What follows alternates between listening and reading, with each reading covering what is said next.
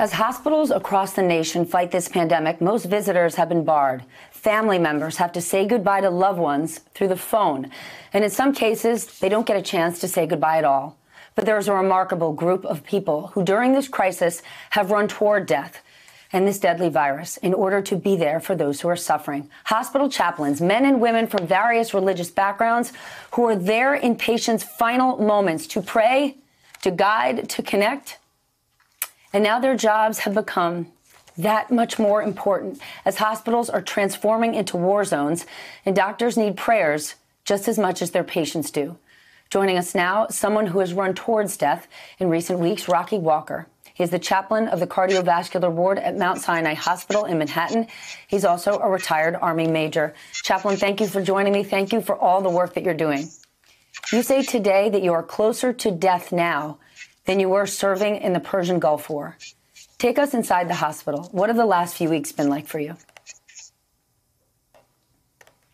Thank you, Stephanie. It's unlike anything I've ever seen before, including my time as a chaplain and my time in war.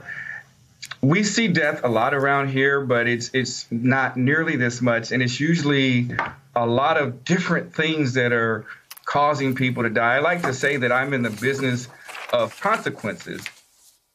Usually choices that people have made have brought them to the hospital. I am no longer in the business. None of us are any longer in the business of consequences. This thing is indiscriminate.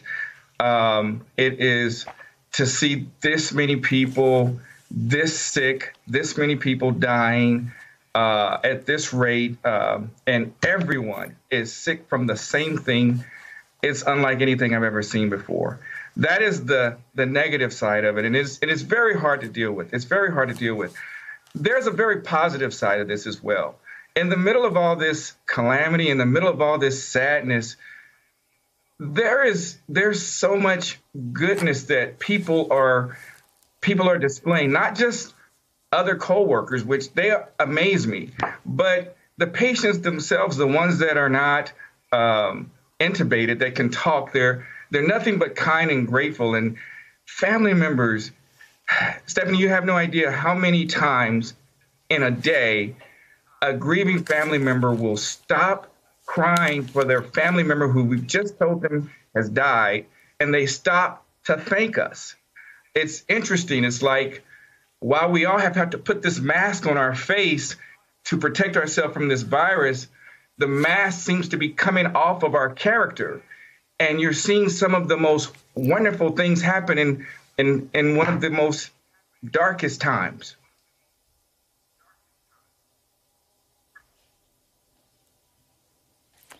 Do you find yourself having to be with these patients, comforting them at a time when their families, their closest loved ones, can't be in the hospital with them? Absolutely. To a certain degree. So I work in the ICUs, and I have the very first unit that was a COVID unit. All my units are now COVID units. It's no longer cardiovascular. Most of my patients are so sick that you can't talk to them. They're intubated. So it becomes a family ministry. I'm meeting people, and we're spending an awful lot of time with families. A normal day, we'll spend from anywhere from 6 to noon or 1 or 2 o'clock just catching up on where a patient is medically, because this thing is so fluid. And then we'll spend the rest of the day reaching out to family members because they can't be here. So there's a lot of Zoom conferences. We are Zoom experts now, but that's a typical day is, catching up medically what's going on in the morning, and then reaching out to family members in the afternoon. This time it is different. You're not just praying for these patients and their families. You're praying for the health of the doctors and the nurses and for your own health right now. You're at risk. That's absolutely correct. As a matter of fact, we're spending more time with the staff than we are with families. The staff, you have to understand, when family members are present, we sort of work together as a team, the staff and the family members, to help the patient get better. Well, the family members are gone now, so now the staff is having to do the work that a loving wife or a loving husband or mother or father or sister would do. So we're having to do all that. They're exhausted, and this is very hard. And unfortunately, in this hospital, we've seen some of our colleagues come in here, and that is doubly difficult. So there's a much more time being spent with staff than normal, and even more time being spent with staff than probably being spent with patients and family members at this point. I've had to, we came up with what we call a hero room. So each of my heart units has a very small room, not too much unlike the room I'm in now, that each unit has sacrificed, if you will, and we put a comfortable chair in there and a soft light.